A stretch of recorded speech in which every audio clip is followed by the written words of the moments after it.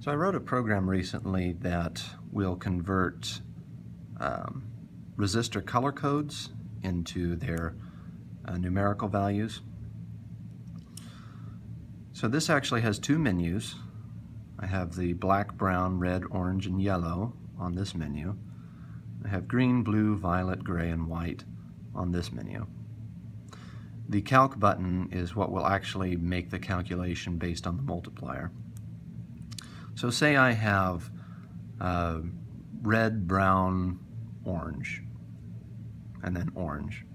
So I could do red, brown, orange, and orange, and then do the calculate, and it'll tell me it's 213 kilo ohms.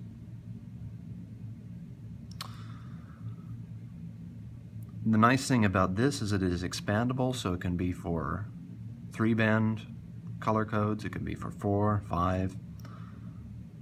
So I could say brown, red, orange, black, red, and do the calculation. That's also, or that is 123 kilo ohms.